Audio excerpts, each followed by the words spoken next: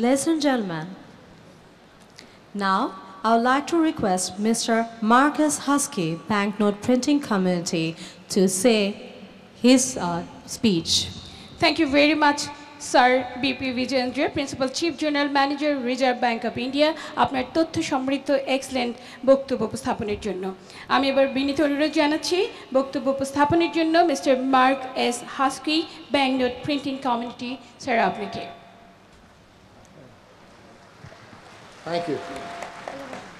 Honourable Chairman of the seminar, the Honourable Minister, His Excellency Mr Manon, Member of Parliament, Honourable special guests, Your Excellencies, Ambassadors and High Commissioners, the Honourable Chief Observer, the Honourable Delegates from ICAS and IACA, Overseas Central Banks, the Banknote Printing Community, the United Nations Development Bank, the World Bank, the International Monetary Fund, the Asian Development Bank, the Islamic Development Bank, the Central Bank of Bangladesh, the local commercial banks, members of the press, dear participants, ladies and gentlemen, good morning to you all.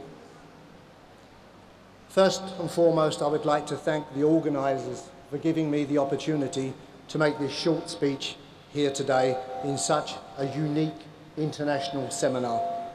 It is a great privilege and a great pleasure for me to do so. It is especially rewarding that on this very day in 1971, I started my career in the fascinating world of banknote printing and security printing. So to introduce myself further, I am Mark Huskie. I'm a regional director of the Swiss-based company KBA Notices. Our company is privileged, very privileged, that 90% of the world's banknotes and currencies are printed using our equipment and our services. And therefore we can say we have some experience in the world of banknote design and anti-counterfeiting. And as we all know, counterfeiting now is a worldwide problem, a problem that is faced by all central banks. Banknotes are an essential part of our lives. Each and every one of us comes into contact with our product of a banknote printer nearly every day. And as such, we are all at risk to exposure from counterfeit banknotes, and something that central banks spend a lot of time and a lot of effort in developing anti-counterfeiting measures to protect the central banks and to protect you, the public.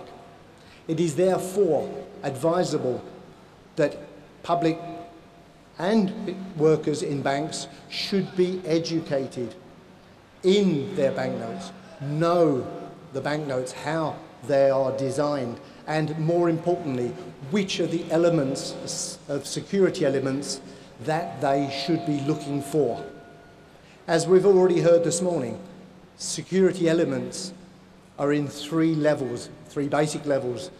The overt feature, level 1, which is for you, the public, to look and to feel. The second level is for using some sort of small device to check that the banknote is real.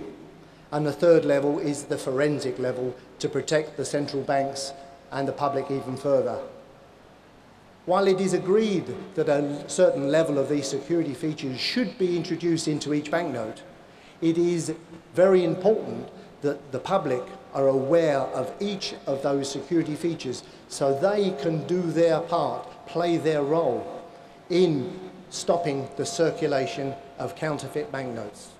Counterfeit banknotes do a lot of economical damage to countries.